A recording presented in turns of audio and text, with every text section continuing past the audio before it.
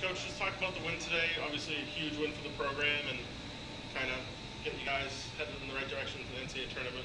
Yeah, I thought our kids, we knew it was going to be a tough battle, and I thought our kids battled hard for 60 minutes, and that's what we asked them to do. Now they can get a little bit of rest before we find out where we're going to go or what we're going to do in the tournament. But I thought our kids are really playing well, and they really doing a good job at doing what we ask of them, and I'm extremely proud of our players and our program.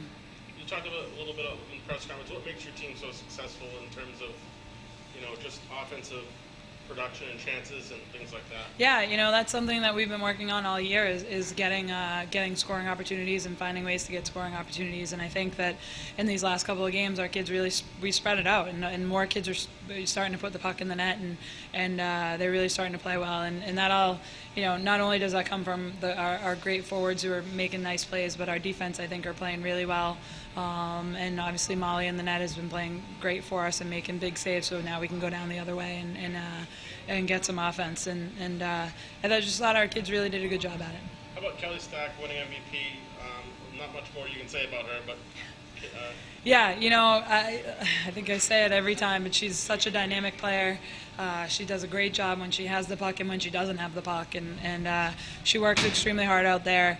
Does what we ask of her day in and day out. She's a great leader for our program and our team, and you're right. You can't say much more about her. She's really doing a lot for us and for herself. How about Blake Bolden? You talked a little bit about her in the press conference, and how has she progressed in her time at BC? It seems like when she gets the puck offensively, she's very dangerous. Absolutely.